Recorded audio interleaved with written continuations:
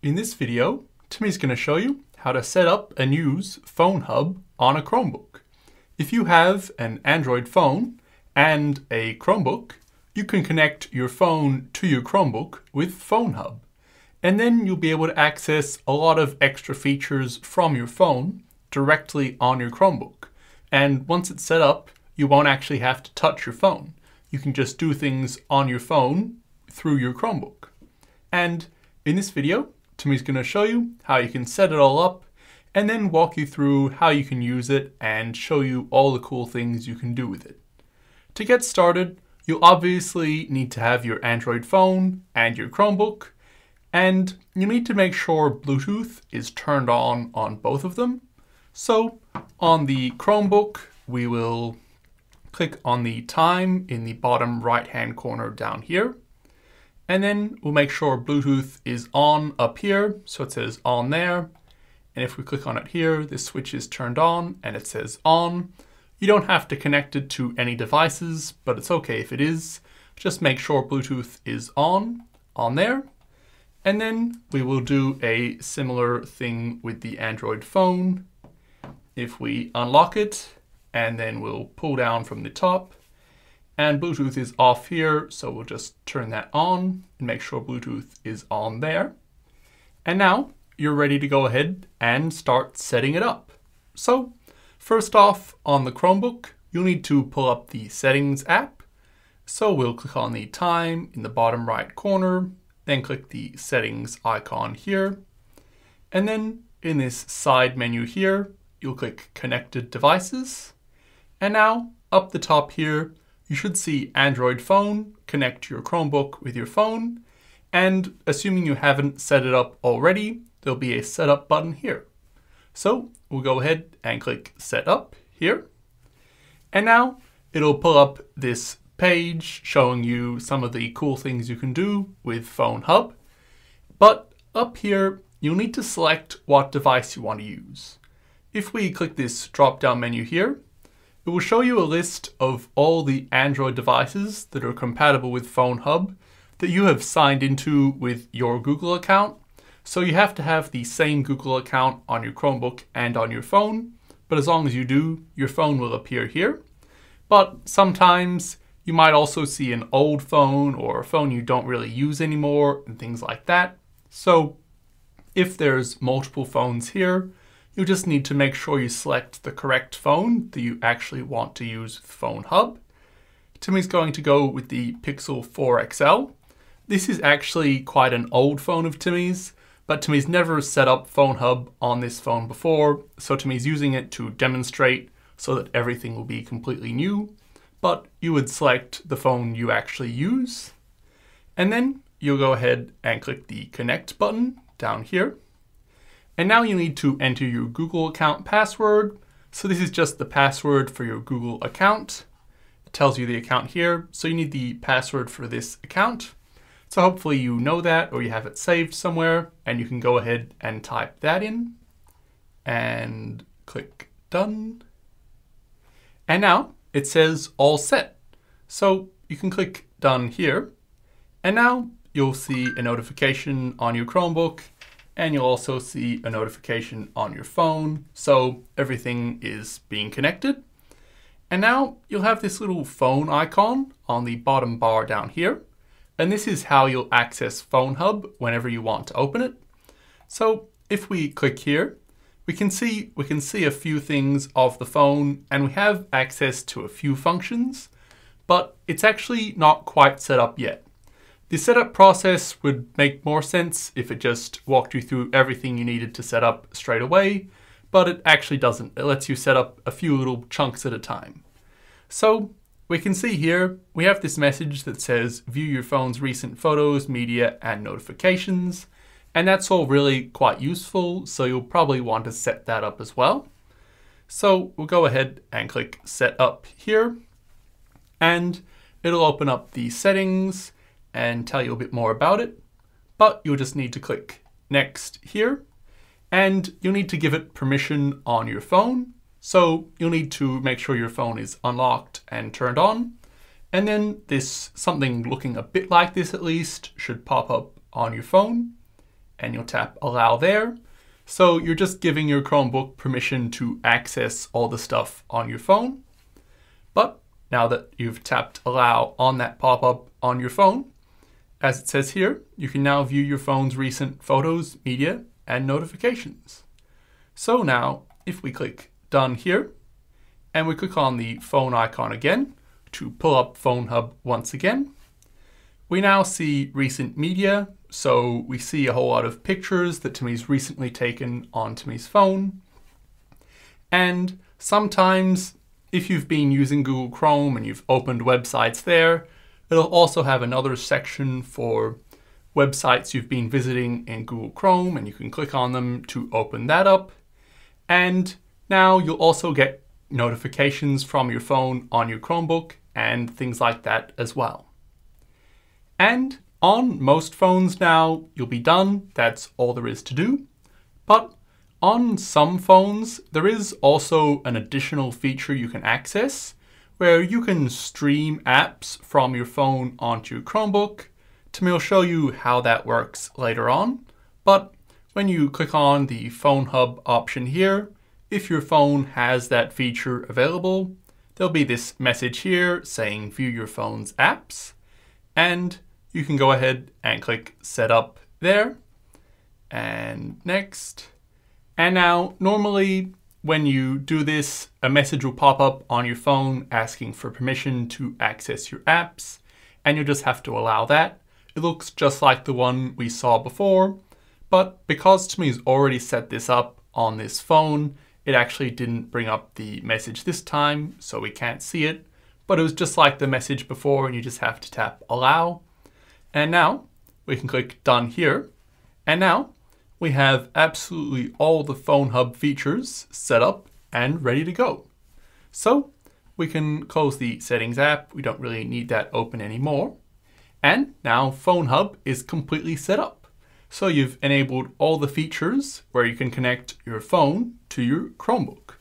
So now that it's all set up, Timmy will walk you through some of the cool things you can do with Phone Hub.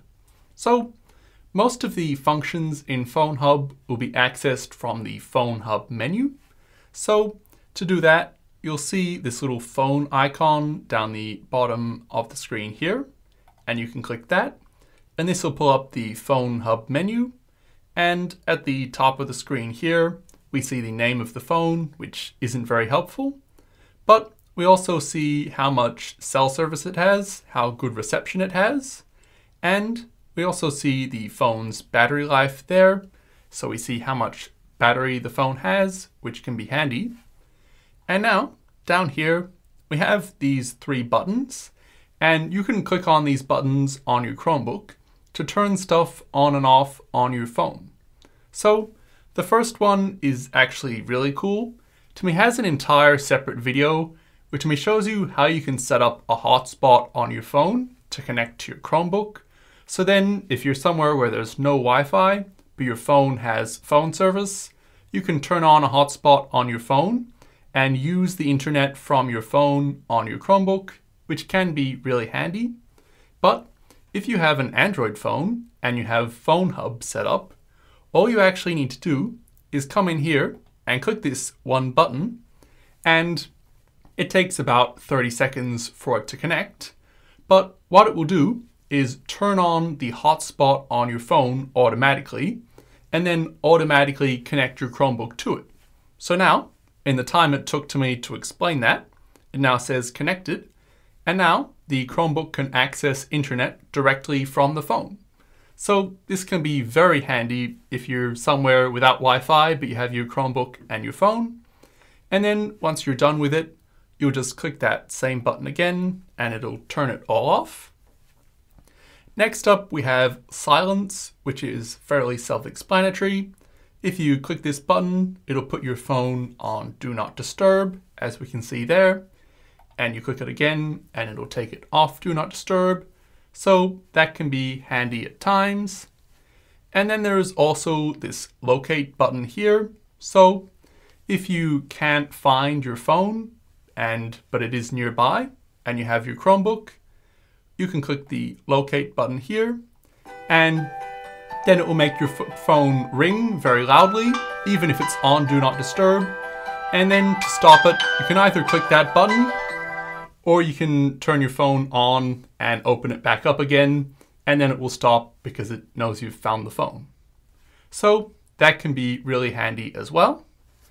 Next up, assuming you enabled the media, which Timmy would recommend doing, we have recent photos. So the 4 most recently taken photos on your phone, or most recently edited or downloaded or anything, the 4 most recent photos on your phone will appear right here. So if you want one of those, if you want to open it up and download it and see it on your Chromebook, you can just click on one of these photos and it will download it from your phone into the Downloads folder. So now if we open up the Files app and click on Downloads here, this photo that was on Timmy's phone is now on Timmy's Chromebook. So we can do that quite easily, and that can be very handy at times. So there's that. And sometimes if you've been recently looking at websites in the Google Chrome app on your phone, it will show you a list of those recent websites here. It'll look a bit like that. And then you can just click on one of those websites and it will open it up on your Chromebook, which can be quite handy. Unfortunately, it's not showing any right now, but it does it sometimes and it's pretty helpful. And now, this won't show for everyone, but if you have a compatible phone and you've enabled the feature, you might also see recent apps here. And with recent apps, these are the most recently opened apps that you've most recently opened on your phone, and you can actually open it on your Chromebook from your phone. It's a bit weird, but if we click on Google Fit, for example, it takes a second to connect. But now we have the Google Fit app open here, and we can scroll around and we can click to another page and things like that. And we can use the app on the phone. It is a bit glitchy and weird because the app isn't on the Chromebook, the app is only on the phone. So it's kind of live streaming it from the phone to the Chromebook, and it's a bit strange. And most apps that you have on your phone, you could also just install on your Chromebook these days from the Google Play Store. So there's probably not a lot of use for it, but it might be useful for things that you can only get on your phone or something. So some people might find very specific use cases for it. And if you ever think of something where it might be helpful, it's there if you need it. But Timmy wouldn't be too worried about that. It's not really the most helpful feature in the world. But that's all the features that you can see in this main Phone Hub menu. But once you enable Phone Hub, there are also a few extra features that you don't really see. One of those features is Wi-Fi Sync. So you won't really ever see this anywhere, but it will be happening. When you connect your phone to a new Wi-Fi network, it will save the name and password of that network to the phone so that it can automatically connect to it in the future. And with Wi-Fi Sync, all of those saved network names and passwords will be synced across to your Chromebook. So if you've connected your phone to a certain Wi-Fi network in the past, now if you take your Chromebook to that place and you turn your Chromebook on, your Chromebook will automatically connect to it, even though it's never been connected to that Wi-Fi network in the past. And you never even have to type the Wi-Fi password on your Chromebook. So that can be quite a helpful feature that you won't ever really see in any of these menus or anything. You won't notice it's there until it actually does it. But another Phone Hub feature that you don't really see in the Phone Hub menu is syncing your notifications.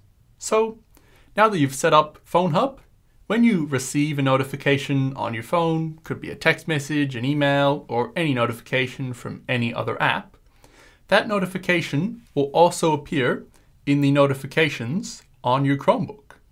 So then once it appears there, you can dismiss it, so you can swipe it away on your phone and it will disappear on your Chromebook, or you can dismiss it on your Chromebook and it will disappear on your phone. It's all completely synced, and this can really be quite handy if you're working on your Chromebook and you don't want to have to stop and pick up your phone to see your notifications. And the final additional feature that you get with Phone Hub is Smart Lock. Now, when you turn your Chromebook on and off, when you turn your Chromebook off and then back on, or if you sign out, or if you click the lock button here, normally you would type the password and log in, but as long as your phone is within range and unlocked, so you might unlock it with your fingerprint or your face, now it will just say unlocked by your phone. And then you can just click this arrow button and you're in without having to actually type your password. So you might not always do this, but if you happen to have your phone right here and it's easy enough to unlock your phone, it can be slightly easier than having to type the password in on your Chromebook. And that's the end. We've made it through all the features that Phone Hub gives you. So hopefully now you've got your phone set up and working with your Chromebook with Phone Hub, and you have a good idea of what you can do with it and how you can use it. And hopefully you might find some of the features fairly useful. You do need to make sure you keep Bluetooth and Wi-Fi turned on your Chromebook and your phone for this to work. So both devices will have to have Bluetooth and Wi-Fi turned on for at least some of the features. And unfortunately, some of the functions can sometimes be a little bit glitchy. So if you have any problems, you might just need to click back and then try doing it again, perhaps restart your Chromebook and your phone. But overall, it usually works pretty well and it can be quite useful. But that's all there is to this video. So hopefully you found it helpful, and Timmy will see you in another one soon.